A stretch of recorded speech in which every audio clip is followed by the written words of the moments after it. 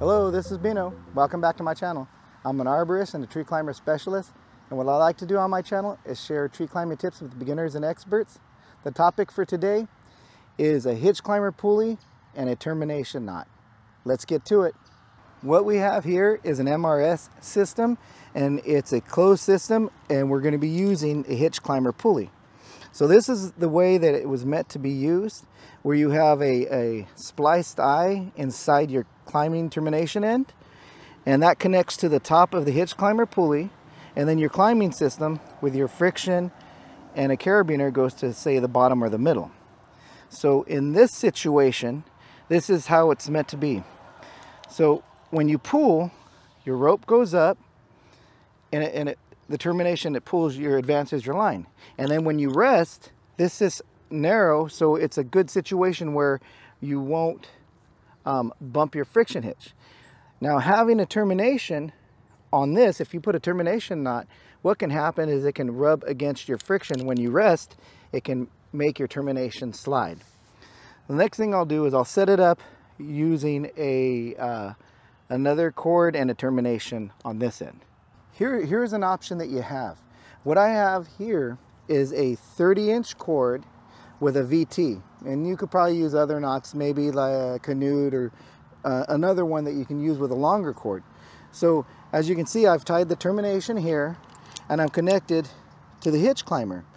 Now you could see that this termination is not going to get to this long cord, and I advance and I reset.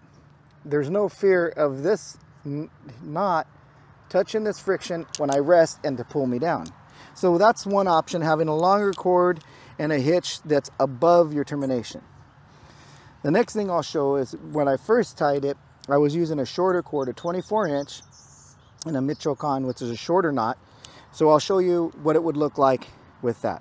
Here what I have is a 24-inch cord, and I'll use a Michoacán hitch. So I'll get that set up.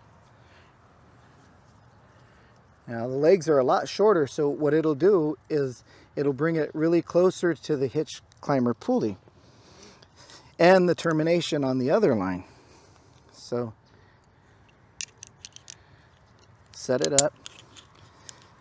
Now what I would do is get this one, the termination, with the carabiner with the termination knot, and connect it to the top. So now you can see that it's a lot closer. And if I'm climbing, I could probably, when I set, it could probably hit my line, my hitch, and I could probably run. So that's a situation that's pretty scary. Now what you can do is, on the older hitch climbers, they have these different beckets, and they have this one that's a little further away. Now sometimes that's just enough, depending on whatever termination you use to connect to there. It could bring your termination far enough away where it won't be a problem. So what I'll do now is I'll get together and I'll climb up into the tree, and I'll use it with the short legs and on the outer becket. Now that I've tied the hitches and the termination, I've connected it to myself. Now with a system like this, if you have a longer bridge, it's better, because when you do a pull, it'll tend your line on the way up. So what I'll do in an MRS system, you definitely are going to body thrust. So what I'm going to do is I'll body thrust up. Here we go. So here we go. So you could see that it brought it away from the hitch. Now there's still a chance that it could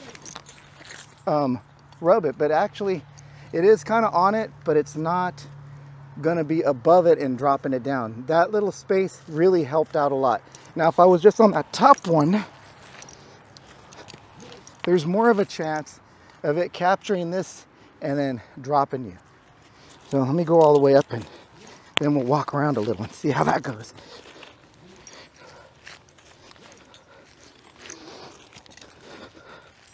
So on every pull, you can see it staying away. Now that I reach the top, I'm going to go over to the branch, another branch, and then I'm going to bring this system closer to me the way I like to climb. I just use this because it advances my line, but when I'm in the tree, I really like it closer to me. you can see that it's still not above the hitch, so it's having it on the outer beck, it's working fairly well.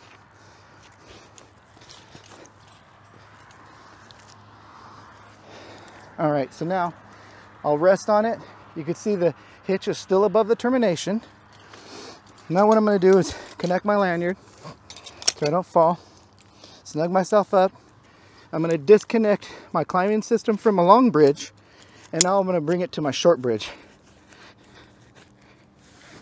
Okay, connect it to my belt on my short bridge. I'm going to rest back. It's still working. This termination's not above this, and it doesn't appear to me that I'm going to be in any worry of sliding. So now I'll take a step back, pull on this. When I disconnect, it's still above it, and I'm definitely not worried that this termination will be above this, and when I rest it, I'll just shoot down.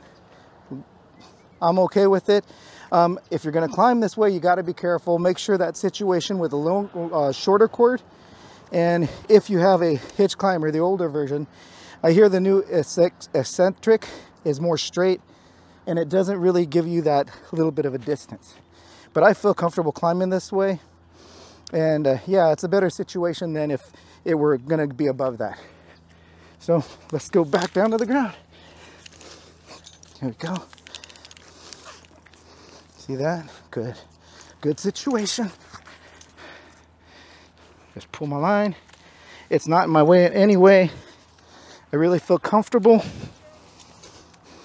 I'm not worried about falling. Stop. Pull my line, dropping. Yeah, no worries about that termination hitting my friction and making me fall. So here we go down to the ground. Here we go. Yeah, there you go. With this system using an MRS and a hitch climber pulley with a terminations, it's something that I've used for many years. And the way I did get around it is, instead of connecting to the top, you connect to the middle becket, which is further away. And then you really want to pay attention. Usually I have a 24-inch cord, so it really brings my hitch low. But I do feel safe that it's not going to hit this climbing hitch and make me run. Now this is a pretty good situation. The longer the cord, the less chances of you having a problem. So if you're using, let's say, like a 30-inch cord, it's definitely going to bring your climbing hitch probably somewhere up here, and you'll be highly unlikely to have that connect to your hitch, your climbing hitch, to bring you down.